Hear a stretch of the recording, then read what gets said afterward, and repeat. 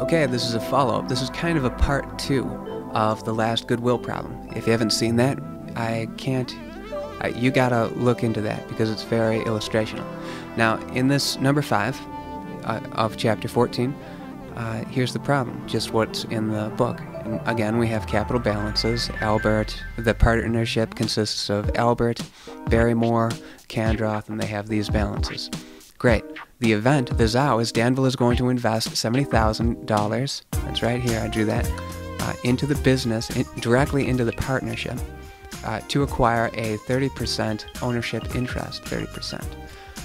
Goodwill is to be recorded. Okay, so this is very similar so far to what we've been doing. So, we draw our goodwill underline, just like we did in the last video, and when we make the calculations, implied value of the business is $70,000 over 0.3, of course, and that's $233,000. And the book value is $350,000. Why is it $350,000? Well, sum this up and you get $280,000. And since Danville is investing into the business, add the $70,000. And that's why we get $350,000 instead of just $280,000. And we get a negative number here. Check this out, negative number. What does that mean? Well, it means either the partnership is overvalued, the assets of the partnership are overvalued, and that would explain the negative sign, or the new partner is making goodwill. We're assuming that we're making goodwill because it says goodwill is recorded. The question is, what will Danville's beginning capital balance be? Oh, that's easy. He's the investor. He's just investing.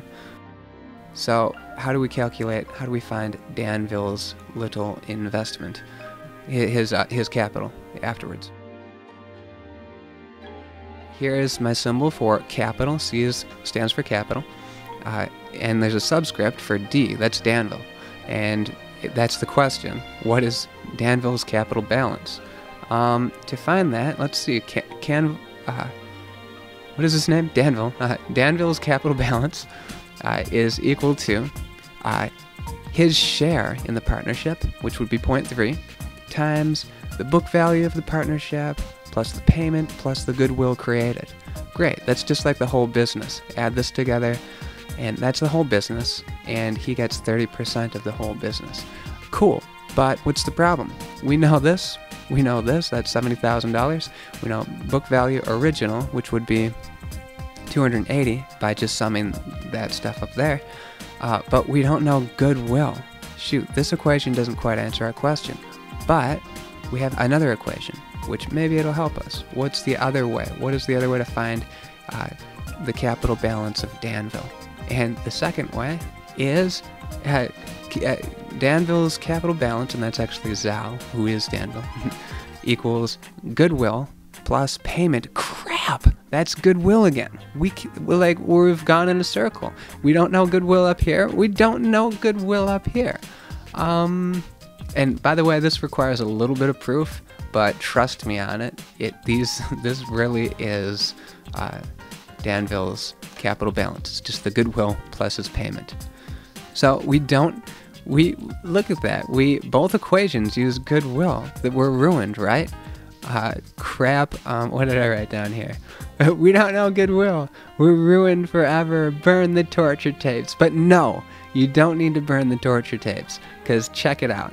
If you set this equal to this, you might see something like goodwill plus payment, Zhao, equals the share of Danville, of course, times book value and blah, blah, blah. We just set these two equal to each other. And what we're going to do is we're going to solve for goodwill. Then we can figure out what Danville's silly capital balance is. And I will now, let's scroll down a little bit more, and use algebra and figure that out. And eventually you get this cozy little equation right here. And it deserves, I want to say, 5 minutes of your attention. I gave it at least 30, 40, 50, 60, 70 minutes of attention, just because that's the kind of character I am. And when you eventually plug in all of your information, plug in a 0.3 here, because that's what it says to do up here. And this was 280.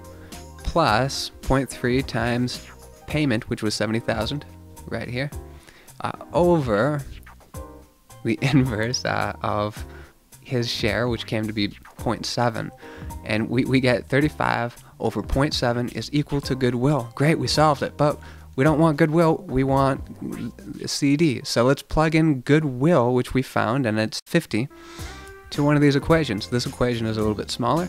So 50 plus 70 payment is equal to the capital balance of D, of Zhao, Danville.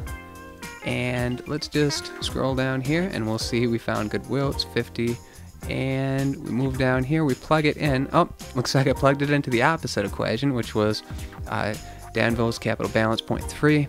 I mean his share times the beginning book value of the partnership, which was 280, plus his payment into the partnership, which was 70, plus the goodwill, which was 50, and we reach a number. It's 120,000. So that is the capital of Danville after Zhao, after the little event, is 120,000.